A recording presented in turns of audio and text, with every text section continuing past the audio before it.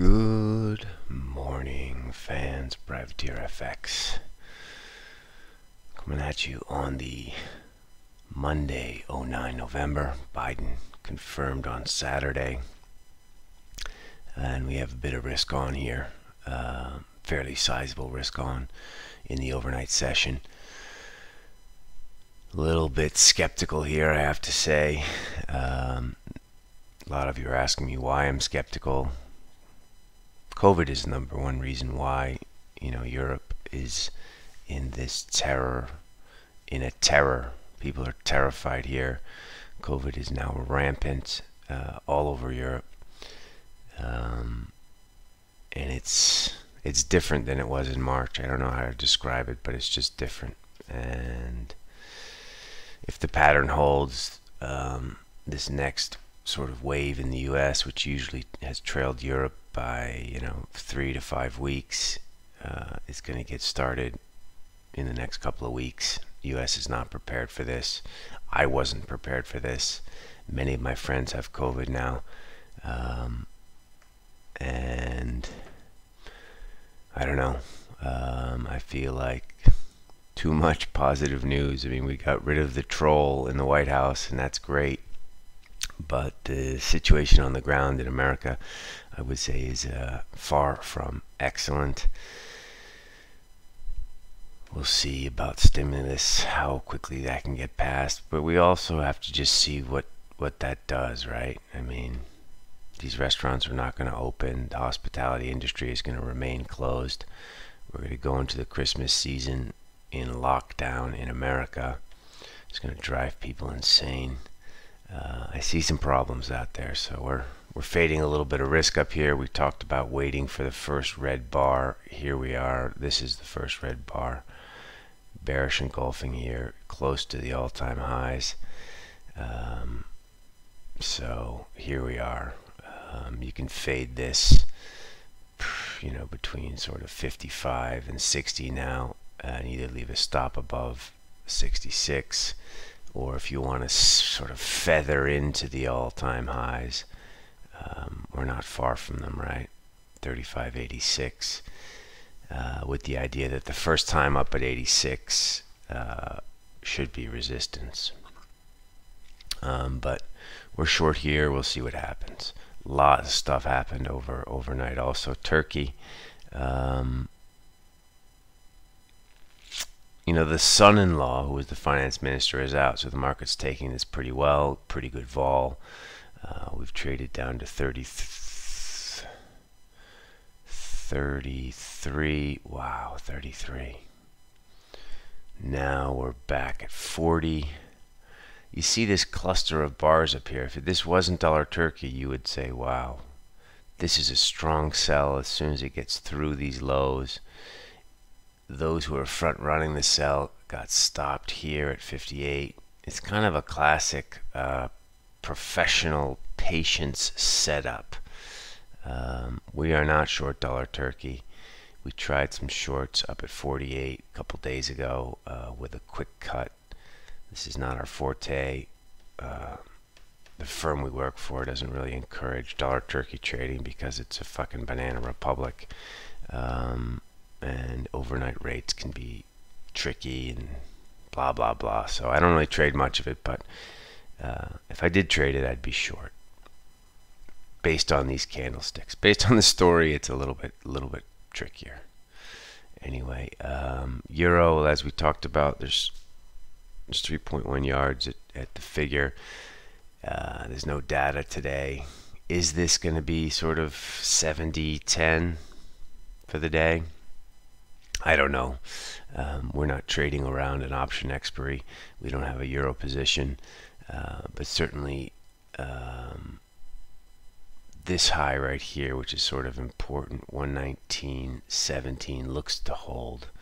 So like maybe between 05 and 17, you could sell some, or at least trim longs, with the idea that this option is going to cause some magnetic properties.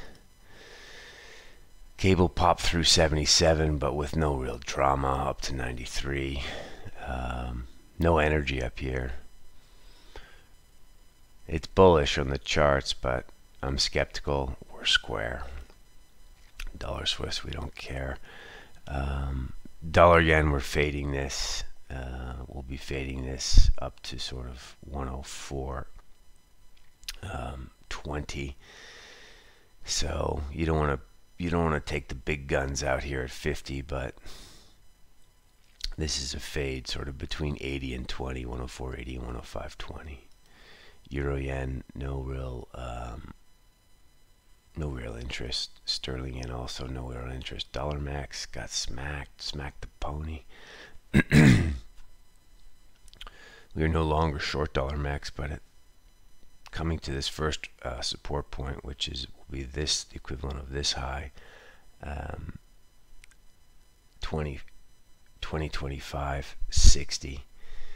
The low has been 2036, so we still got a ways to go.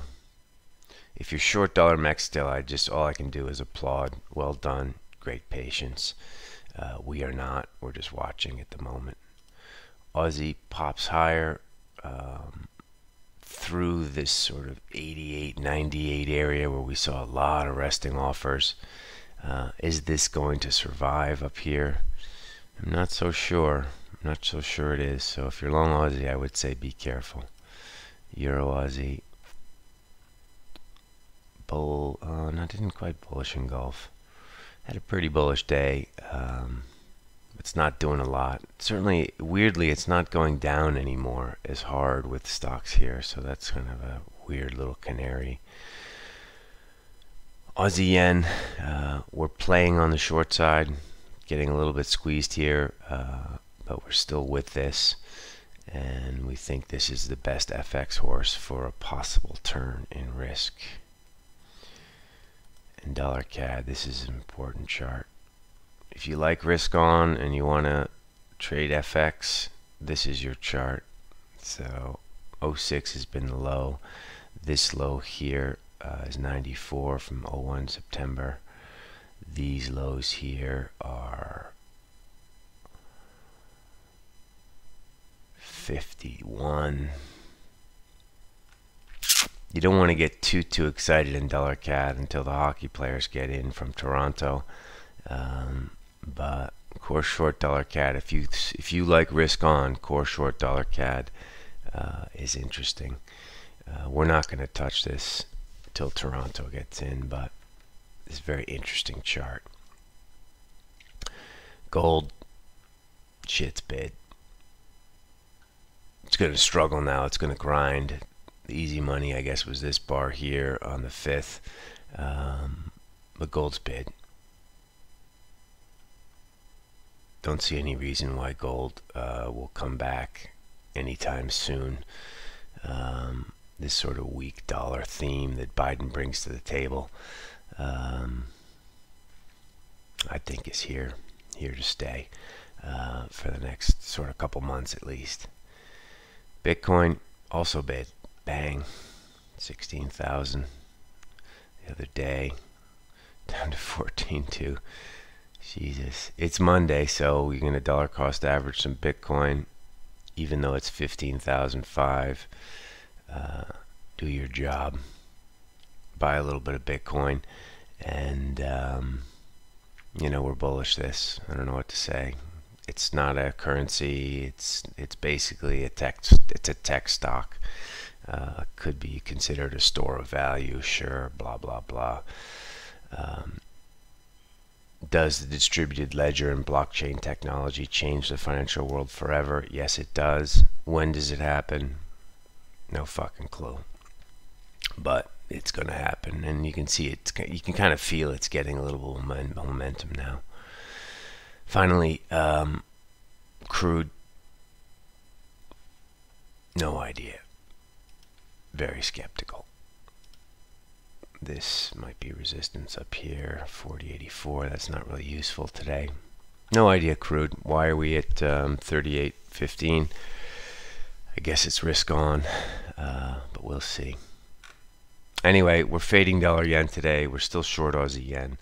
We're skeptical of this risk trade. We actually sold some on this hour. We'll see how that goes. trading now at 53. We shall see. We closed 3,500. Is this gap going to get filled? Boy, the bulls hope not. We shall see. But here we are. We've done the first red bar. The low on that bar was 55. Now we're trading at 52 3/4. This chart is delayed. I don't know. We'll see.